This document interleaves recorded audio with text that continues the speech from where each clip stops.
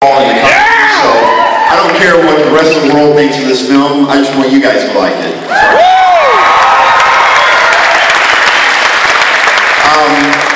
I want to thank all you guys who braved the weather and coming out tonight. I want to thank everyone at ESPN, Aaron Leiden, Maria Delgado, Jen Sigari, my co-director, Maura Mann, who's not here tonight. Without her, none of this would be possible. I would not be here tonight without her. I want to thank my colleagues at Maggie Vision Productions, Anthony Bain, Matt Arden, Gina Paradiso, Damian Mardell, Nick Franazan, and I want to thank Grant Babbitt as well. I want to thank Shan Zinger, Nicole Corcoran, Bill Self, everyone at Rock Chalk Video, everyone at the Spencer Research Library. All that great archival stuff was from them. So, yeah, Letha Johnson, Becky Schulte. I want to thank my parents and my family for their love and support. My grandmother is sitting right there.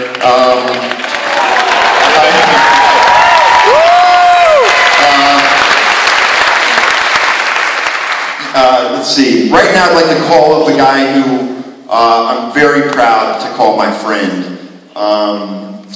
You guys know what he did for this film, for this project. Dr. Mark Allen, where you at? Yeah!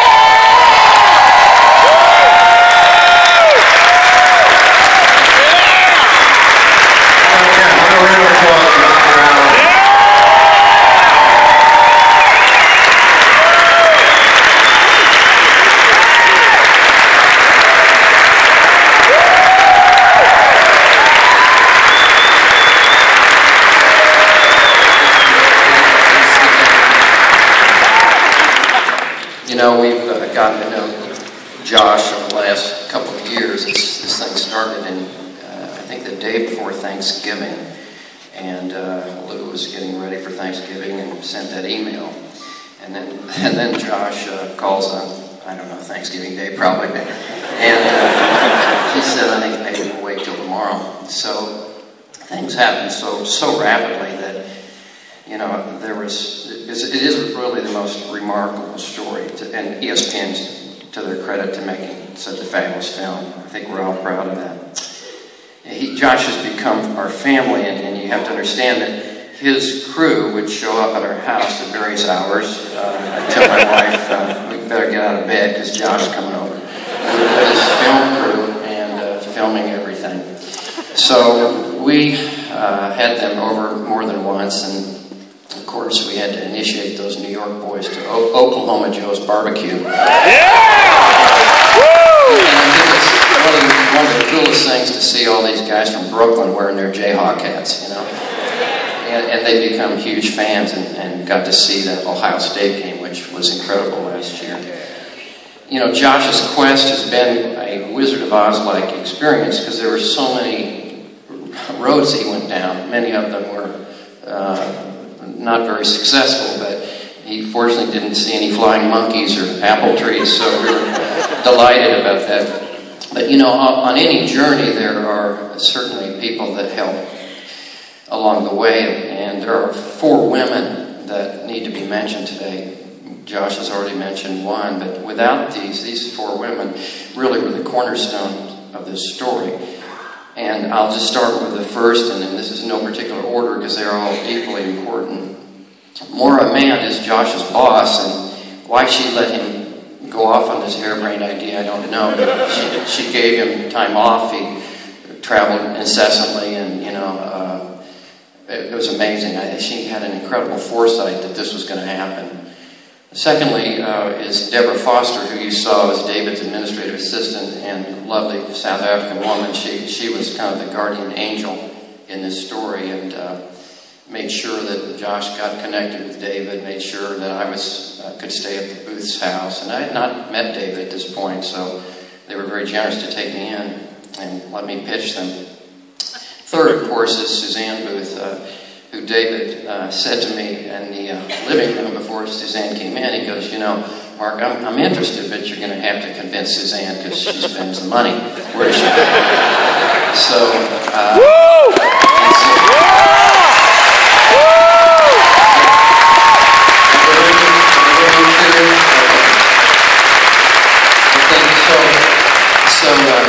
comes into the living room and says, "So you want to talk to us about behind the rules?" And at that point, I really explained that Fogg and Naismith and their role and their history together, and then the importance to Lawrence, Kansas.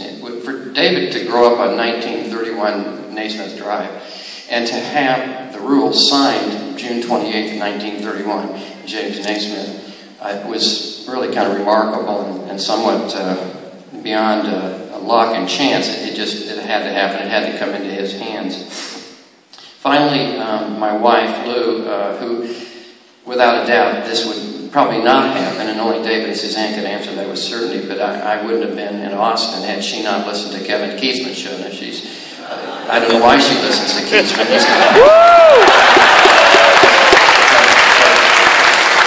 She does, occasionally, and so she caught the last 30 seconds of this clip, and it's basically, "Thanks, Josh, for telling us about the rules of basketball, and here's the website." So she writes it down, and of course she says, "You know, Josh, we're eager to help, and I'm married to Fogg and Al's grandson," and she hadn't told me this yet.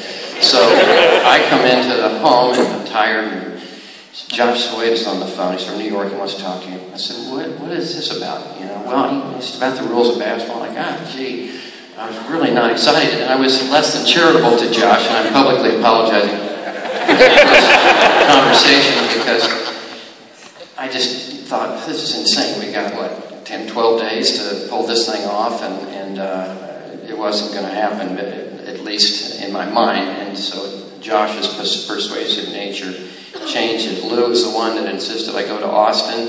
The miracle of Southwest Airlines is that there's no fee for changing your flight, so it was easy to get to Austin, and they had a flight to Fort Lauderdale. It was perfect. And I stood, and I had dinner with the Booths and then breakfast, and talked with him, and I felt maybe 55, 45, I wasn't sure, but I knew I had to make that phone call, and I wasn't sure if, Bill would answer the phone, but through the grace of God, he picked it up, and I said, "Hey, I'm standing in David Booth's backyard, and the rules are going to auction tomorrow, and no one at KU has done anything. What should we do? I mean, are you interested?" And he said, "Yeah, of course, yeah." So fortunately, Bill can recruit anybody, as you know, so he recruited David.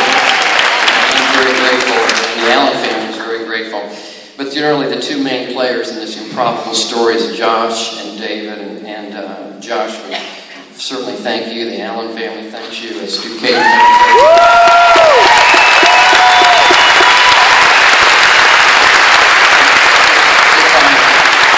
I was the Wizard of Oz, I would give you the Medal of Courage, because he had the courage and never gave up when the odds looked poor.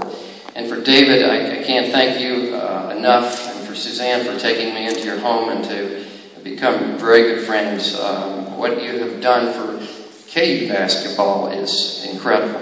It is the most important memorabilia item in basketball. It's the only game where somebody really sat down and wrote the rules out. So for that, we are forever grateful. All KU fans, thank you all so much.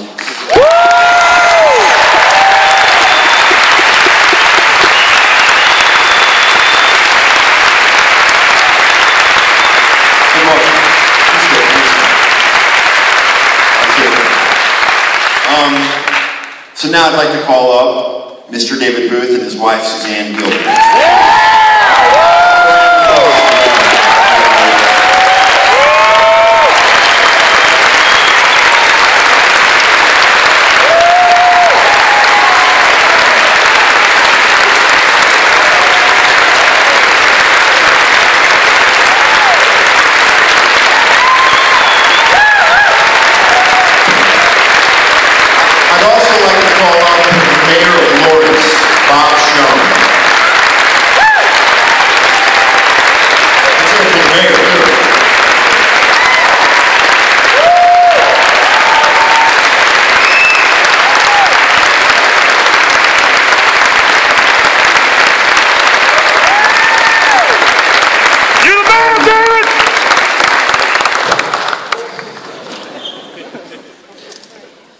David and Suzanne's generosity will be cherished by us, by Kansas Jayhawk fans, as long as we're alive. It'll be cherished by our kids, by their kids' kids. I mean, this is going to go on forever. just protect James Naismith's legacy at KU, but they cemented the greatest basketball tradition there is. And for that, we will never be able to thank them. But I called the mayor because there's something that cities and towns do sometimes to try to thank people. So I'm going to hand it over to the mayor, and his wife is here too, Sandra. So, Mr. Mayor, you got something to say? Thank you, Josh. First of all, you might think that our costumes are a little bit different than what you're wearing tonight, but earlier this evening we were held up at the First National Bank at 8th and Mass in a Bonnie and Clyde reenactment. We didn't quite have time to go home and change. So, hey, you know, this is Lawrence. We have a lot of fun here, folks. This is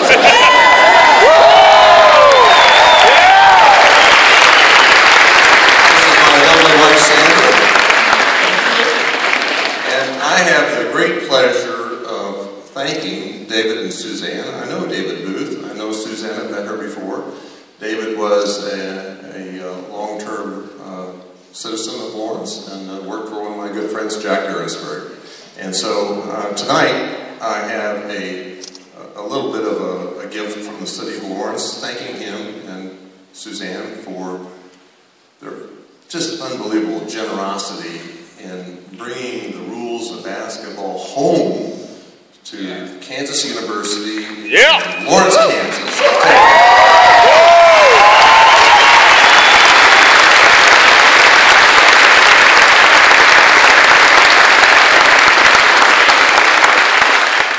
This is really spectacular. When you watch this movie, this film, this documentary, it's unbelievable what this means to all of us. And it's ingrained in our DNA. Basketball, that's what we are. That's who we stand.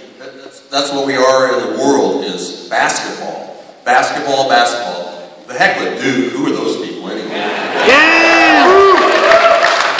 So anyway, right now, I have to reach down in my bag of tricks.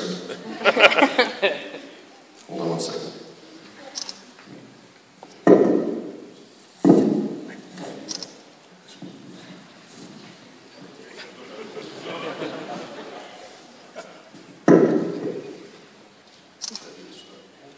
So we have two plaques here tonight.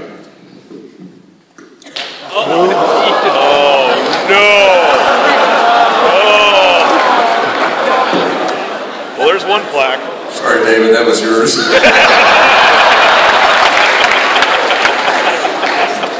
we have here these two beautiful plaques. One has a key on it, the other one has a key missing.